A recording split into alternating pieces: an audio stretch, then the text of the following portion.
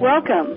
This is Dr. Susan Kolb with Temple of Health Radio Show, and today I'm very pleased to have the producer of, and director of Burzynski The Movie. This is a remarkable movie outlining the story of a cancer researcher and doctor who actively treats patients, who is a developer of anti-neoplastons. I have heard for years about the effectiveness of these treatments, especially in brain tumors and especially in untreatable childhood brain tumors of the brainstem.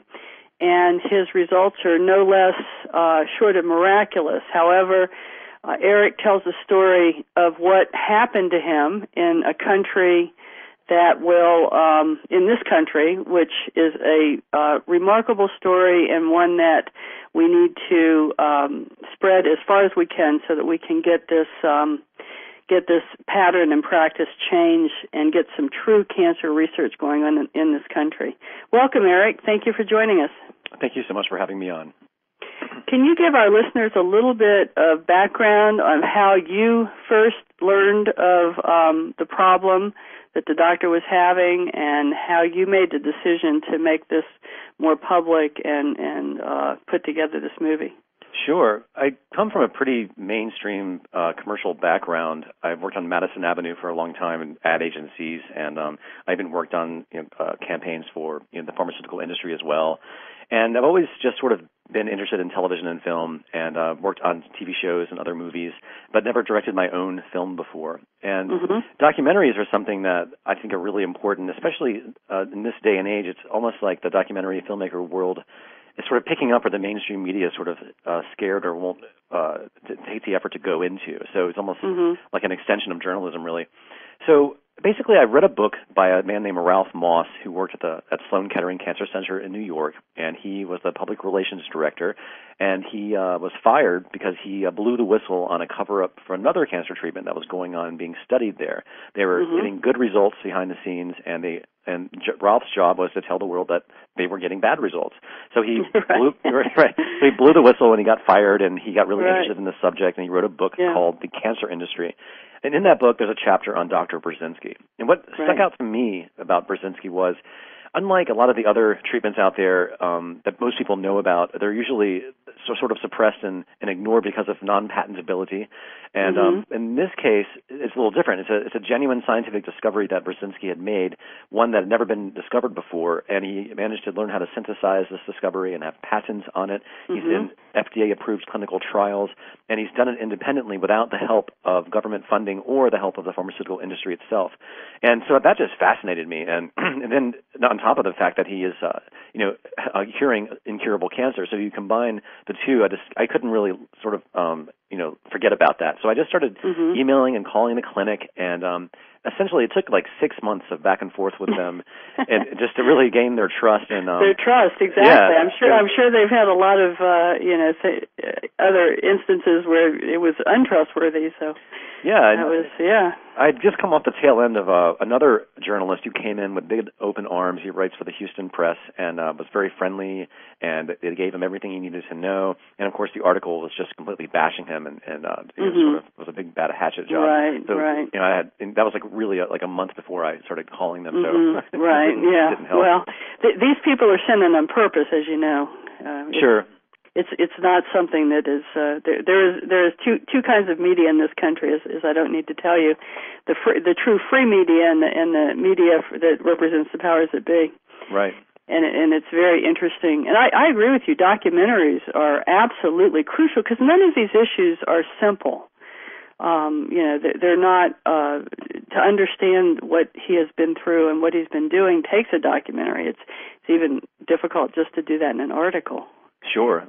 Yeah, it was hard to, there's a lot that happened that I was not able to fit in the film. The film is pretty lengthy and intense as it is. Right. So, Well, let's go back and tell his story a little bit. I guess the story you tell in the documentary, and then we'll talk more in large about why and how cancer therapies are suppressed. And it's not just in the U.S. It's actually worldwide. Mm-hmm. Dr. Hammer in Europe was jailed when he had a high cure rate. Mm-hmm. And my understanding is that when people start curing cancer right and left, often government agencies show up and engage them in ways to keep them from publishing or widely disseminating the information. Right. So this is pattern and practice type thing we can talk about later. But let's get back to him. If you can give a little bit of his story, and sure. That'd be great. Essentially, yeah, because they tried the same thing with him. They tried to throw him in prison as well, and he beat them in 2 federal trials. But I'll go back to the beginning. Mm-hmm. Sure. After he graduated first in his class from medical school, and while he was completing his PhD in biochemistry, he just miraculously found a strain of peptides in human blood, and also found them in human urine that had never been recorded before. Really had no idea what it meant, but of course he, like any diligent scientist would, he followed through on it. And as he kept testing these peptide levels in different people and different races and sexes and what have you, he found out that people with cancer seem to have a really low count of these peptides, or in some cases are almost completely lacking them. So he just sort of hypothesized, wow, maybe if I can find out how to extract these peptides from healthy donors, from their plasma or their urine, and give it to people with cancer, maybe it would be helpful. That's all, he sort of was going on. Very simple. Yeah, right. and right around this time, the Communist Party was putting a lot of pressure on him to join the Communist Party in Poland, and because he was such a successful when he was first in his class and the peptide discovery, all this stuff sort of made headlines in Poland. And so he refused. He did not want to be a part of that. And they kept drafting him into the military over and over again as sort of punishment. Yeah. And by the second time he was drafted, he realized he was surrounded by other scientists who were in the same boat as him. Right. Great. Yeah. So, ironically, he flees Poland to escape tyranny, to come to the land of the free, to, of course, face something so much worse. But yeah, so King was, with $20 in his pocket and his briefcase with his peptide studies. Goodness. Yeah, he goes to the Bronx, lives with his uncle, spent half his money on cab fare to get to the Bronx, and quickly got a job at Baylor College in Texas teaching medicine, and then also because they also realized his peptide discovery, they were giving him a lot of free time to study this, and he even managed to get money from our very own National Cancer Institute at this time. Really? Yeah, grant money to study the peptides. So then once they realized quickly how successful it was, that the NCI and Baylor College sort of wanted to bring him in the fray and bring him into the sort of establishment to further it. However, he was going to lose control over it, and he would just basically be an employee working on his discovery. Right. And that wasn't something he was willing to risk, because anything could have happened. They could have changed it, weakened it, shelved it, and any number of things. He must have an incredible character to have gone through all of this and remain so strong. That's the thing I kept thinking. My goodness. Right, and it's funny. I get that question in a lot of the Q&As. Yeah. What I found is he sort of realizes, which I think is a very important thing to realize, is that he knows that every scientific discovery throughout humanity that has been a paradigm-shifting scientific discovery has been met with gigantic resistance, and he just knows that, and he knows that he just happens to be one of those guys that. Is one of those, made one of those discoveries, so he's aware of that, and he doesn't let it sort of get to him too badly, because he understands this is just the fight he has to fight. It's the reality, exactly. Like a good example is, you look at some of the things that Louis Pasteur discovered, and in his time, there wasn't this multi-trillion-dollar sort of a cartel running this industry. It was very free and open back then, somewhat. And so it was easy to introduce it into the public, versus today you have all this bureaucratic red tape to introduce anything into the public. So you have a double challenge. You have breaking the scientific sort of religious belief systems and allowing people to realize this is a reality, and then you have the industry that has a lot to lose from allowing your discovery to move forward. So what's really exciting is that he got one lucky break essentially after another. Once he realized that even the establishment recognized that it worked, he said, okay, I want to figure out how to treat cancer patients without getting in any sort of trouble and without dealing. And he also, he tried to apply for clinical trials through the Food and Drug Administration, repeatedly was denied permission to do so. So he hired a legal team And they looked through, in the Texas law, they looked through the law and realized that Texas sort of being, at least at the time, the law has since been changed, but being the renegade state that it sort of always has been, based on Texas law, if you are an individual scientist with your own individual discovery, treating your own patients in your own clinic, especially in the case of patients that have exhausted all other mainstream treatments and there's simply nothing else that can be done. And as long as you can do that, as long as your medicine doesn't leave the state of Texas, and then if it does do that, it gets into federal territory, and he would be breaking federal law. Right. So just a wonderful lucky break. And he even alerted the federal government and the state government, everything by the book, said, this is what I'm going to be doing, guys. Right. And they all just said, okay, what can we do? Because there's simply no law saying you can't do it. So he got his first cure in 1977, that long ago. And, this is someone that, and he cured many more around this time, but every one of these people, you have to imagine that they exhausted everything. They were at death's door. And Burzynski no one knew who he was. And think about the sort of risk they must have been taking, or the sort of the state of disparity they must have been in to go to some Polish guy they'd never heard of, just be treated by cancer, and then be cured. And so as soon as that started happening is when the resistance really began. Right. And at the same time, he became more and more popular. In 1983, he was on Sally Jesse Raphael's talk show with his patients. In 1986, Oprah's first year on the air, he was on her show with patients. And as he got more popular, the resistance kept pushing. So on the state level, they went in and tried to take away his license under the idea that he's practicing quackery and it doesn't work. And he showed that it worked. He jumped through every hoop they asked him to do, and they still ignored the positive results. They ignored petitions, like 60 petitions from patients saying, please leave my doctor alone. They ignored all of that, took him to trial numerous times, went all the way to the state Supreme Court, and he still came out clean. They even had one of the founder of the neuroradiology section of the National Cancer Institute, who focuses only on brain cancer, and for our own National Cancer Institute, took time off of his own job and put his own job on the line to fly to Texas and testify on Burzynski's behalf in court, saying he's never seen brain cancer cures like this in his life. It doesn't happen. This is miraculous, etc. So he had everything going for him. Then on a federal level, they were trying to, of course, accuse him for shipping the medicine across state lines.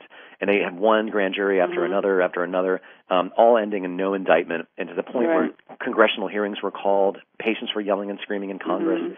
And then they, of course, finally got an indictment, and, of course, he was freed by two sets of jurors that he was, completely, done. He broke no laws. He was doing nothing wrong. And they even tried to hide from the jury whether or not the treatment even worked. So they tried everything. I want to read this quote that you have on your title page. It constitutes nothing less than one of the worst abuses of the criminal justice system I've ever witnessed. Congressman Richard Burr, Republican, North Carolina. Yeah, he's now a senator in North Carolina. Yep. So, that's our own congressional inquiry branch, the branch that's supposed to keep some balance of power in place. Right. And it makes you realize how powerful the industry is, because even if the majority of Washington knows this treatment exists and knows it's real, including the White House, by the way, David Axelrod, Obama's senior advisor, has seen this film. He saw it back in November. And he's good friends with the person who's in charge of raising Burzynski's money for his phase 3 clinical trials. That's been very challenging. So he met. Well, how much money are we talking about? Just to give people an idea. $150 million. I think that's important for people to understand. Yeah. I don't know if anybody has ever been able to do this as a private person. No, it hasn't been done. I don't think they have. No. I'm sorry to interrupt, but I think that's a very important point. Who has $150 million laying around? Well, you think that, there's the Gates Foundation, there's all Bloomberg, there's all kinds of people that can write a check tomorrow, or at least get the people together to do so, considering it would be just one big charitable tax write-off anyway. Right. But, he's had numerous people step up to the plate and want to do it, and then for some unknown reason, they just disappear. It just dissolves, and they don't really have much of an explanation as to why they've changed their mind. And a good example of this is Jeff Kindler, the CEO of Pfizer, called up Burzynski last December, said, I'm aware that you've been given permission to start phase 3 trials. Let's talk soon about partnering with you and making and selling the drug once it's approved. Everyone was very excited that maybe the tide's turning. And, of course, he never called back or returned any phone calls. Clearly. So the way I see it is, once this thing is approved, if it is at all, which I'm hopeful that it can be, the only way it's going to be approved is if my film hopefully will help, is if the awareness has been made. If people are aware of what the status of this, and they get the majority of the public understanding this, and get the majority of the public standing up, the politicians are going to have no choice. It's going to just like what happened to him in the 90s when the politicians stood up to try to keep him out of prison, and the patients stood up saying, yelling and screaming, saying, he's cured my cancer, cured my child's cancer. Why are you trying to take the treatment away? And that kind of needs to happen again. And I'm hoping the film can be helpful. But the way I see it is, if it's released to the market, and people think that they're just out there to, I don't know, just hide the cure for cancer. It's not so simple. If you have a patented drug like this released to the market, even if he did partner with Pfizer and it's released to the market, that entity has a 7-year exclusive license to make and sell it. So before it becomes generic. So what is going to happen to Bristol Myers Squibb and Amgen and Johnson & Johnson and all of the other guys when this thing hits the market and one entity has an exclusive license to make and sell what is essentially the biggest cancer breakthrough that has gone through the system correctly and hit the market, and nobody else can have it but that entity? And who's going to go get chemo for lung cancer when he's got, you know what I mean? It's going to be devastating financially. And it's important to emphasize, this is a non-toxic treatment. Right. Non-toxic, and probably not that expensive compared to, other treatments. Absolutely not as expensive compared to other treatments, because usually if it does work, you're going to know it's going to work within the first 30 days or so, because it doesn't work for everyone, because it affects the genes, and it needs more time to develop it to cover a wider array of patients. Research and development. Right. And that's where the big money needs to come in. I mean, these big pharmaceutical companies need to get their people and get labs going to because he's done a lot of work with changing it since he discovered it, or especially for different cancers. So because he doesn't extract it. It's an ongoing process, like anything. Absolutely, he doesn't extract it. There's one thing that people get confused by is he does not extract it from blood and urine anymore. He does a patent on synthesizing them from scratch. So basically, it allows your body to help create these peptides again by basically giving you the right chemicals to make your body do so. Essentially, that's what's going on. So. Yeah, I mean, you'd think. And I just found out, this is really exciting, a former an NIH employee who worked on Burzynski's treatment and studied it. He was hired to study it, a government employee.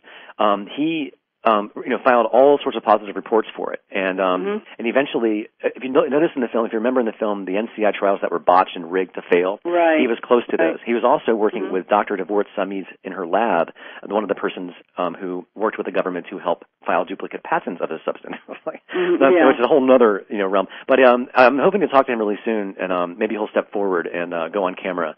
But it's just a good example of showing how he left the NIH because of this exact type of corruption, and he moved back to China, where he's from. He's studying different things there. But it's interesting. One of Burzynski's former colleagues apparently is in China now, and he pulled out an extract from the urine originally, and it completed phase 3 trials in China. So it's essentially the same treatment being done over there, but basically only on the blood and urine, which is interesting as well. Anyway, so. Well, let's go back a little bit and talk about what happened with the, specifically what happened when the National Cancer Institute did those trials supposedly to prove that his stuff didn't work. In 1991, the National Cancer Institute sent down, I guess, a half a dozen or so scientists. They're top cancer specialists, including Dr. Nicholas Petronis, who I mentioned earlier, who testified on Burzynski's defense in court. They went in there, they studied his files, studied his records, studied the methods, met the patients, and verified for themselves it was indeed working. He was curing glioblastoma, really deadly brain cancers. Yeah, things that people don't have much time when they get them. Right, exactly. And I show in the film all the internal documentation that they had that was internally passed around, in documenting all of this, including the actual records they reviewed, all of it. So right after that happened, it's such an overlapping kind of a collusion. I'll try to make it as simple as I can. Mm-hmm. Right before this happened, he did have some interest. Before 1991, before the visit, he did have some interest from the pharmaceutical industry, and there was a Japanese company and an Italian company both wanting to move forward with it and partner with him. But in their own documentation, they said, "Sorry, we have to pull out of this. It's clear the FDA is not going to cooperate with us.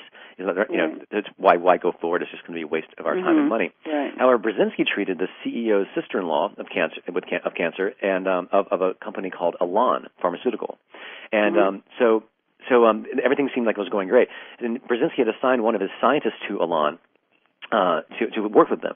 So this is right before 91, and so I'll give the big punchline at the end of this little bit. So basically, all right, so just keep that in mind. The audience remember what I said about Elan and one of his scientists. The National Cancer Institute went in, they verified that it worked. Then they said, okay, this is grounds to begin government-sponsored clinical trials. Let's do it.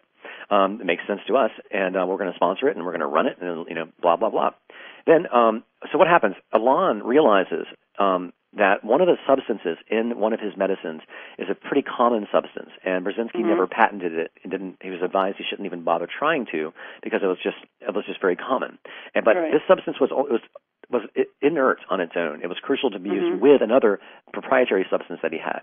So Elan just looked at this one substance and said, "You don't have a patent on that. We're backing out." And by this time, they had become really close to his own scientist that I mentioned in developing this drug. So the scientist disappears and runs off with Elan and partners with the National Cancer Institute. They decide to test this single substance. So what happens is they push Burzynski's initial trials they agreed upon. They pushed that into the back burner and just basically put it on hold and to go forward without Burzynski testing this individual substance. Burzynski showed them the data and warned them, saying, "Look, this substance doesn't work. Like, I proved it 12 years ago. It doesn't work." And they spent some $20 million and 4 years of research testing it, and they'd even tested it on people. These poor people were hopeful that this treatment would help them, and they got nowhere. And so, of course, as the test failed, they finally go, "Okay, we'll do your clinical trials." And right out of the gate, they wanted to change his protocol, change the schedules, and change based on 20 years of his experience, treating people, getting it as perfect as he could at the time. They come in wanting to change it all. So he said, "No, I'm not letting you change it. I'm not going to even give you my medicine until you agree to do it the way I've been doing it." So they finally agree on paper, and he sends off his medicine, and of course they change the whole thing. Anyway, without him. So he finds out about it, and it's on the news even, mainstream news. They interview the doctors, and of course they're saying that it's Burzynski's fault. He's not cooperating with us, and Burzynski's saying, "No, they're not cooperating with me. They signed off on the protocols, and they're intentionally breaking them, and this is very dangerous. It's very bad for the patients, obviously." So anyway, and it got even worse. And I show in the film all the back and forth letters between the National Cancer Institute and particularly Dr. Michael Friedman, who's a huge cancer researcher, and he's now the CEO of the City of Hope Cancer Hospital in Los Angeles. Anyway, so all is back and forth between Burzynski and Michael Friedman. And it got to the point where Friedman just shuts Burzynski out of the trials altogether. So he has no idea what's going on. He threatens legal action to shut the trials down, and basically did eventually force them to stop the trials because he realized they're letting in patients that did not fit the criteria, and they're changing the dosage levels and everything else. And what's so amazing is that it just goes to show how arrogant these guys are, and they're thinking that they're unbeatable and they're untouchable. It was the NCI stated and gave it in a public press release that since the trials were halted prematurely, they were basically worthless and they're scientifically invalid. There's no way to justify saying here or there if what antineoplasms are capable of doing. So then after he defeats the state government, defeats the federal government, and calls them out on their own, carelessness and their own maliciousness, frankly, on their clinical trials. 4 years later, the NCI decides to simply vindictively publish these in the peer-reviewed literature, these exact trials that they said 4 years earlier were invalid. And they not only do they do it, and they say that the treatment doesn't work and all patients died, they were careless enough to include in the data, in the report, the blood levels of the antineoplaston levels in all the patients. High enough. And they were, it was like they were literally diluting the medicine. And in his strongest medicine, antineoplaston A10, it was like 170 times lower in the blood levels found in the system. And on top of that, Burzynski had been warned by other patients' relatives that they're diluting the medicine. We're watching it happen. Right. But there was no way to prove that. It's just one person saying that. But here's the proof. It's their own clinical trial data, their own blood level data, and showing how they did it. And on top of that, what also alerted Burzynski was all of the patients were suffering from really bad fluid retention, having all this excess fluid in their system. And it didn't really make any sense because one of the only side effects of Burzynski's treatment, which is basically the only one, he has to use sodium to deliver the medicine into the system. This is what he chose as sort of like the carrier. And because of that, it creates massive dehydration in the system. And some of the patients I interviewed talked about having to drink like 3 gallons a day. Even young children, 3 gallons a day of water. And like they said, sometimes they couldn't make it to the bathroom fast enough to urinate because there was so much water going into them. So everything contradicted everything. Like it causes dehydration, not fluid retention. It was just amazing. So anyway, so once those were so that's essentially what happened there. And you only have to sort of come to the conclusion on your own conclusion. Why did they do it? Why did they rig it? Did they want to show the world that it didn't work? I don't think it was because they're stupid. I think it's intentional. Right. I think it's obvious it's intentional because if they were just being stupid, it wouldn't have been published later. Right, that's correct. Now, they were stupid because the evidence was in the publication, and they obviously overlooked that. But, I think it's just pure and simple that the government agencies from the FDA on, including all of the agencies that are involved here, basically are controlled by Big Pharma. That's correct. I mean, Big Pharma has completely usurped the drug evaluation department and most of the government agencies because they have to. In order to survive in this system, you have no choice. You have to, because they are the gatekeepers, and if you want to keep your stock going up, you have to overrun them. And it's just economics 101. It happens every day. No different than how the oil companies have, especially back in the Bush years, they were just running rampant, doing whatever the heck they wanted to do, including going into Iraq and killing 1 million people to get more oil. Did you see this week's Time magazine? I have not. It's you'll want to get a copy. The cover, well, not the cover story, but one of the stories inside is the FDA on drugs. That's great. It really is. But I wrote a book called The Naked Truth About Breast Implants, and as you may have known, 8 FDA research scientists blew the whistle on the FDA. I think it was in the New York Times, saying that science was ignored and politics followed in these following things, and of course breast implants were part of it. When they reapproved silicone breast implants in 2006, on the FDA's website was a study partially paid for by the FDA that ruptured silicone implants are associated with high levels of fibromyalgia, which is a chemical toxicity. So you're talking about the letter. Yeah. You're talking about the letter that 9 scientists wrote to Obama's 9 scientists. Yeah. I have that letter, actually, the actual letter. Yep, it's on my website. Good. I was really happy that they turned the FDA in because I didn't want to have to. Right. In my book, I just quoted them. It was real easy. Right. I mean, I didn't have to go after the FDA. It was like, well, their own people did it. Exactly, and it goes to show again how powerful they are because this letter was given to our own president's transition team leader, and in the first sentence it said it is fundamentally broken, failing to fulfill its mission, and nothing has been done to address this. And you have to infer that the only reason that is bigger than the White House. This is bigger than what the president. I think it's big. I think it's bigger than our nation. Yeah. Yeah. I mean, I think this is worldwide, and I think that until I call them the powers that be, and we don't know exactly how they're organized, but there are some theories. Until the powers that be loosen their stranglehold on institutions, and I guess the people can actually get some justice in the justice system and intelligent laws in the legislative area and intelligent decisions in the executive branch. I think it's business as usual. Yeah. It's interesting, why why is a politician given permission to make decisions about science? Exactly. They're not scientists, so why are they interfering with it? So it's the whole system is completely broken. It's just really sad. Yeah. I want to, before we get too far, I want to sort of give like the big icing on the cake earlier about the NCI trials and everything. Right. So if you remember, Alon, one of his scientists, botched trials, published. He defeated everybody. So what was going on? And I didn't know this until, and most of all of this I didn't really know until I met Burzynski and I really learned all of it. I just wanted to talk about medicine, talk about some of his struggles. I didn't realize how deep it went. So what was happening was, when I mentioned earlier, in 1991, it was in October 1991 when the NCI visited his clinic. What he didn't know then, but he found out later, and I have in the film, is 17 days after they left his clinic, they filed their first patent, a duplicate patent, using one of his Burzynski's own scientists on one of his medicines, and they filed 11 of them.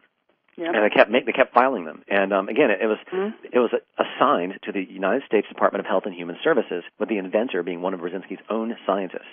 And in the patent is Alon Pharmaceuticals. They were included. So it was a clear indication that they were trying to steal it. So the same government agency that was trying to throw him in prison, trying to tell the world that it doesn't work, and rigging his trials, they were also going behind his back, patenting the very same medicine that all this was involved in. So. Yep. And what's interesting is once the 11th patent was filed, and we talk about, everybody knows about the revolving door between the government agencies and pharma especially, and when you have drug evaluation people from pharmaceutical industry working for the FDA, that's a big problem. So in this case, I have no proof of him, his involvement really, but it's just an interesting coincidence. But Michael Friedman, the same man who led the NCI trials that were rigged and botched and the medicine was diluted and everything, he was like, this guy's like friends with Bill Clinton. He was appointed by Clinton. He's a big player in the cancer world. He leaves his position at the NCI and becomes Deputy Commissioner of Operations for the Food and Drug Administration, working directly under the commissioner. And only a couple of months after he moves is when the FDA magically gets their first indictment on him. And this is after the patents were filed, and it's just fascinating to see the timeline sort of come together. It's just very interesting. So it just shows how real the treatment is, and it shows you how powerful and how much of a threat it is to the establishment if this thing got out. So let's go back and give our audience a little bit of an idea of how much Big Pharma makes on cancer treatments. Do you have that an estimate of that? Yeah, it's essentially one drug or. For instance, Avastin. It's a gene-targeted drug, just like Burzynski's, except it's not nearly as effective, and it also has a lot of very damaging side effects. To be on that drug, and only that drug, is about $100,000 a year as they make on that individual patient, on that taking that individual drug. And, of course, the insurance companies will cover that. That's great. So then you compare that to, say, someone, like one patient I interviewed that had colon cancer. He was cured in cancer-free in 4.5 months, and then, of course, the cure rate, you have to be cured based on 5-year survival. He spent $40,000 to be cured of cancer in 4.5 months. Compare that if he was taking, say, Avastin, if they felt like he should be on that. First of all, wouldn't have been cured. He would have just been on it for years until he died. So cancer treatment is a cash cow, and especially when you think about things like radiation treatment for inoperable brain tumors like glioblastoma, you're looking at like a $60,000+ medical bill for a course of radiation that the insurance company pays, and they know the patient's going to die because they have no scientific data to support that anyone has ever lived through that type of cancer. It's very fascinating. And then when the same exact cancer has been treated by Burzynski, and there is data, the own government's data showing the stats, showing how his treatment is effective with glioblastoma versus chemo and radiation. It's the difference is night and day. So the pharmaceutical industry itself is the second most profitable industry pretty much on the globe, and it was. Is that after the chemical industry? It's after oil.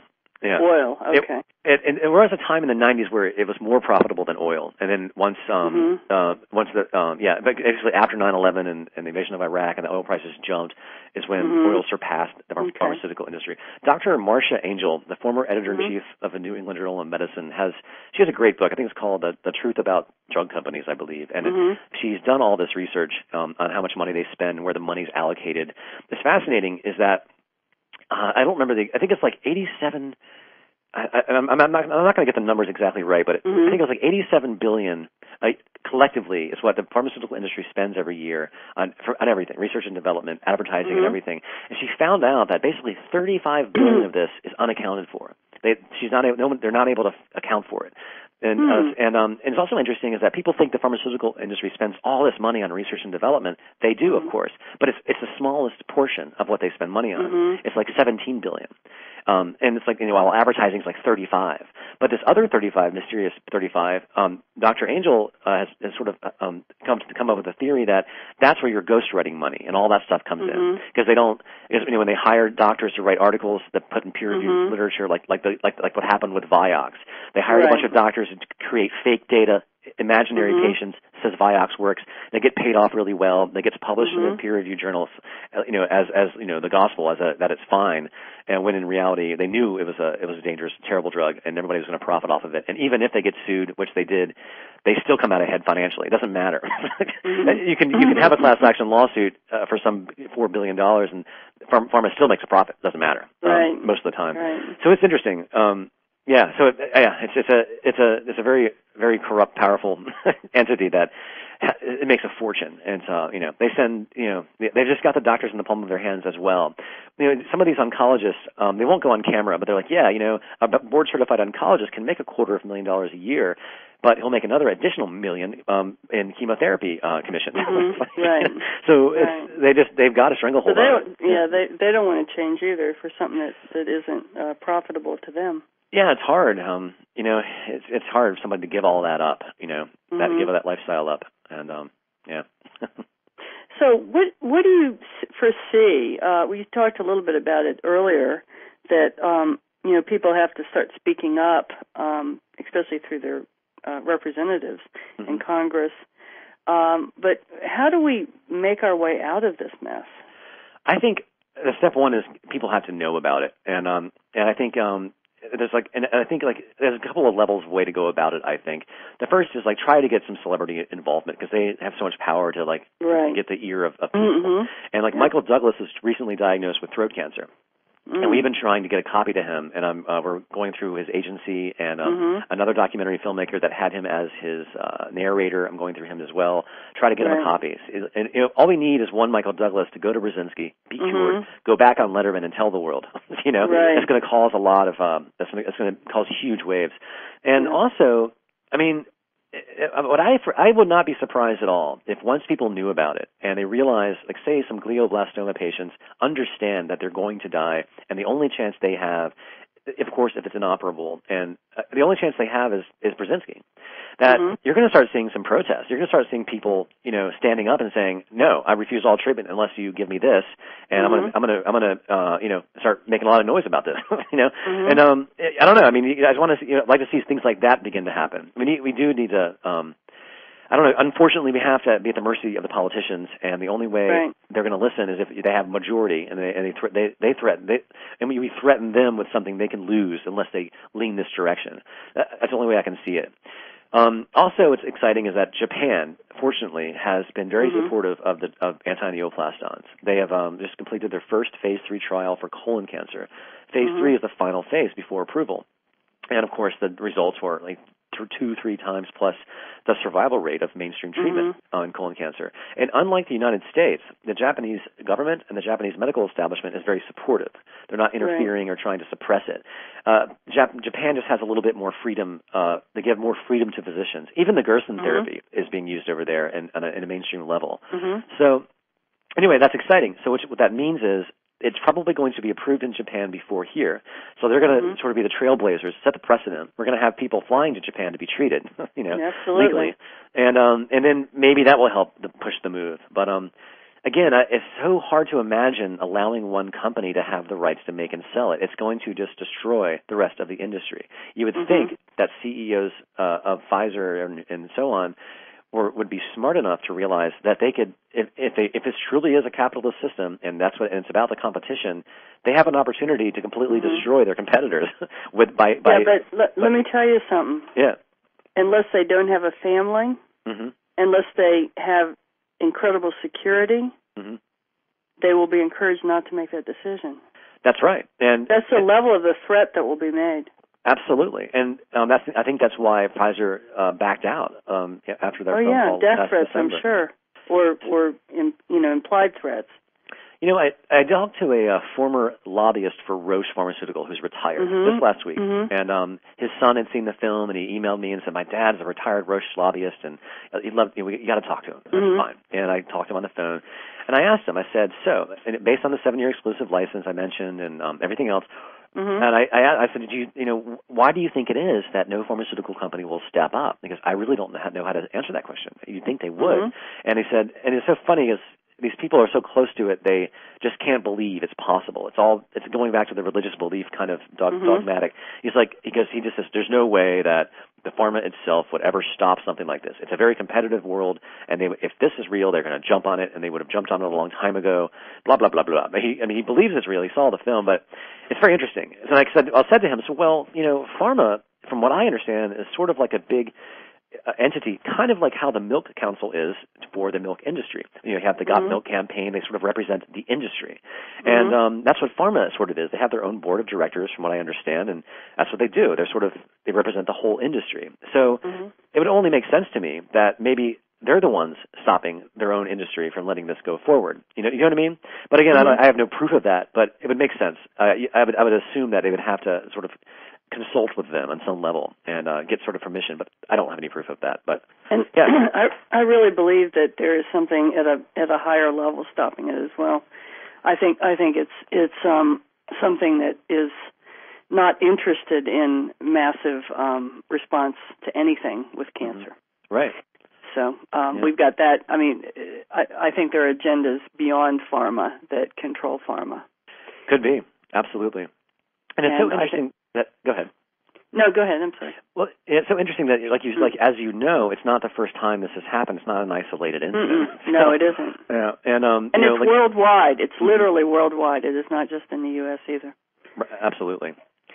Yeah, what got me interested in this too, I talked about Ralph Moss, is I thought it was so interesting that Laetrile, while it was never really a cure, but the NCI tested it, everybody tested it, and in vitro and in animals, it was a virtually 90% preventative of cancer, and then also a 90% stoppage of all metastasis.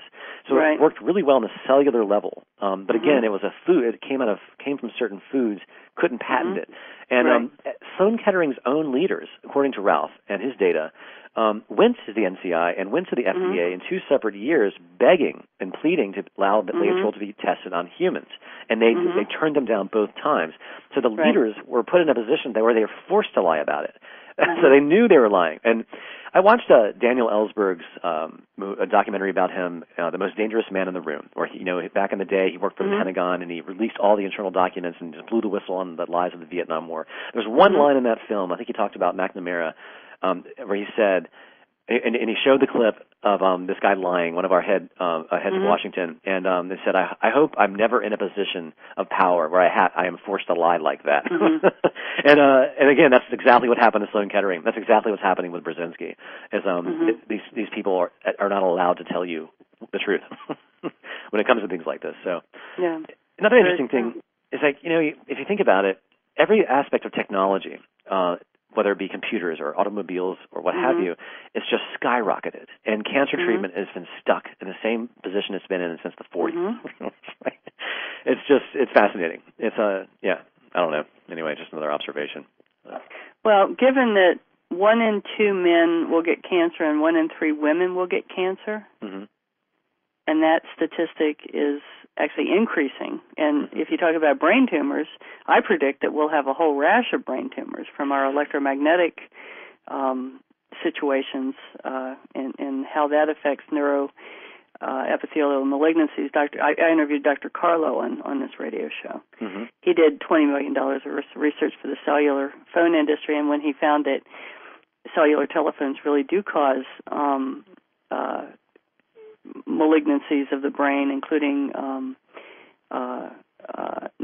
neuroblastomas and not neuroblastomas, but epithelial malignancies, as well as benign tumors. He had to flee. They burned down his house and he had to flee. Are you serious? He burned down his house? Oh my goodness! That's what I was told. Yeah. Burzynski by people close to him. Burzynski refuses to own a cell phone to read that kind of research. So that's also interesting. Well, there's other reasons for that, too. Directed energy can be brought through a cell phone. Right. So, but I think I just admire the man's courage and his fortitude and stamina, because this has got to be mentally challenging. You know, when you've got all these critically ill patients and you're working against the clock to help them, and then you keep being bothered by everybody and people trying to steal your discoveries, and it's incredible. He must be an incredibly strong individual. He is, and again, it goes back to he knows he's right, and he knows that it's worth the fight. It's worth risking prison time to stand up for what you realize is real and what's better for the sake of humanity, frankly. And again, going back to realizing how every scientist in history has been met with massive resistance when it comes to changing what is considered the standard. Right. And he just knows it. And a good example, like I have in the film, is Ignaz Semmelweis, an Hungarian doctor who was the first guy to realize that maybe it's a good idea as a physician to wash your hands before delivering a baby, or undergoing any sort of surgical procedure at all. Even though delivering a baby is not really surgery unless it's cesarean, and he was kicked out of the profession for this observation of just, hey guys, wash your hands first. The doctors were coming in from the autopsy labs too. That's correct. That was a very bad thing. Yeah, they were actually bringing a lot of germs in. Yep, they were performing autopsies. In some cases with people that have peripheral fever, and peripheral fever was a really major cause of death in women after childbirth. And so they had no gloves on, and they'd go right out of the basement of the autopsy room, right upstairs with unwashed hands, bare hands, and deliver kids, and the parents would die. And, of course, one of his colleagues got cut his finger accidentally during an autopsy, came down with symptoms of peripheral fever, died, and that's why he said, oh, my gosh, maybe we're transferring the disease, wash your hands. Something so simple. And what's important for people to realize is that was just the belief system. It had nothing to do with money. Right. There's no thing to profit off of hand washing. No. So it wasn't like a conspiracy for the rubber glove makers. You know what I mean? Right. Exactly. Right. So it's massive. It's a massive hurdle because we have all these factors against you. Yeah. Well, how do people get a hold of the DVD? Can you give your contact information? Sure. Burzynski Movie, BurzynskiMovie.com. There's the trailers. There's an order form for DVD. It's also on Amazon. I'll spell it. It's BURZYNSKI movie.com. And I've been moving a lot of DVDs. There's a couple of major celebrities that are going to step up and endorse it. I don't want to say who they are, but that's one of them. One of the endorsements is going to happen next week. It should be really interesting. Yeah. And they're going to do it on their Twitter account with nearly 2 million people following this person. It's really going to be exciting. Oh, super. And then here's something else to remember before we go. I'm not going to tell you which one because I'm going to give them that much respect, but one of the major networks is going to have an hour special with Burzynski and Dr. Gonzalez included. It's going to be great. It's going to be on, and I'm included. They've been to my screenings. They have the film. They've interviewed me on camera. They have all the documents that I have in that film. However, I don't believe they're going to do a very good job. I don't believe they're going to tell the truth. And in fact, one of them even told me, I want to do the right thing, but I'm not sure if my bosses will allow me to do so. Isn't that interesting? Yeah. So you need to get something like the Discovery Channel or Discovery Health or Link TV is good. You need to do something on one of the cable channels that isn't influenced by the powers that be. Well, you're not going to believe this, but and I can't believe it myself, but one of these major networks, a major network, it's cable, but it's a subsidiary of one of the major networks. They've already, I met with them, had a 2-hour meeting with all their documentary heads, and they said they're willing to air the film if I have to make it shorter, which is fine, and I have to include some big fish. So I managed to get one guy from the NIH. I'm going to meet with him in D.C. in late September, and another guy who also works in the NIH. I'm going to try to get him in, and I'm trying to get a handful of more board-certified oncologists in the film. And they swear that if I can get that in, it'll make it more airtight, at least in their opinion, and they'll consider airing it. And the same is happening in England, UK, rep has found a network that will do it under the exact same conditions. So I'm going to have to spend my own money and time and redo the film just for the sake of television. And so that's exciting. And again, when I put the film together, I wanted to preach not to the choir. I wanted to let both the layman and the scientist and the cancer specialist where they could understand it. And I used their own rules to show them. I don't show case histories or anecdotal stories. I show the very same scientific data based on the scientific method, the supposed method that they're taught to respect, and that's how I present the information. And it's been really effective. And I think that's why major networks have been agreeing to maybe consider it, because it's hard to argue with it. It's like I'm playing by their rules. Hard science. Yeah, exactly. So. Yeah. Well, I really wish you luck with this. I think it's an incredibly important, not just the information to get out, but this thing that we need to break, which is the resistance to cancer or any other disease treatments that are effective being suppressed, which I believe is done actively, especially in cancer, but is also being done in other fields as well. And I think we need to, like you say, step up and get the legislatures involved. Get the first thing is education of the people who can make a difference. Maybe some people who aren't afraid to donate money toward clinical trials on these substances, and just get the awareness up. And it's just amazing to me that this stuff has been suppressed so long. I mean, I think it really makes you wonder what is actually going on at the highest levels in the world. Absolutely. Yeah. Yeah. Well, give your website one more time, if you would spell it again for us. Sure. BURZYNSKI movie, BurzynskiMovie.com. And I have a lot of clips on YouTube now where probably 30% of the film is chopped up on YouTube in various clips as well. So I've recommended a lot of people go look at your YouTube stuff. Well, this is Dr. Susan Kolb. We've been interviewing Eric, who is the producer and director of Burzynski The Movie, and we'll be having some exciting new things, hopefully, on TV, as well as has a bunch of stuff on YouTube. Please take a look at all of that, as well as take a look at his DVD. Next week, we will be interviewing Harold Kerning on chronic pain, and then Paul Rademacher, who is the head of the Monroe Institute, will be joining us again on the 18th. And we will be interviewing the author of Fatty Liver on the 25th. Our Noetic Science meeting on Thursday, September 16th at 7:30 at the Dunwoody office. Dr. Brad Gould will be discussing electromagnetic fields, including the cell phone, computer, Wi-Fi, all of these, and what effect they have on your body, electromagnetic pollution. Again, thank you very much for joining us. This has been Temple of Health Radio Show.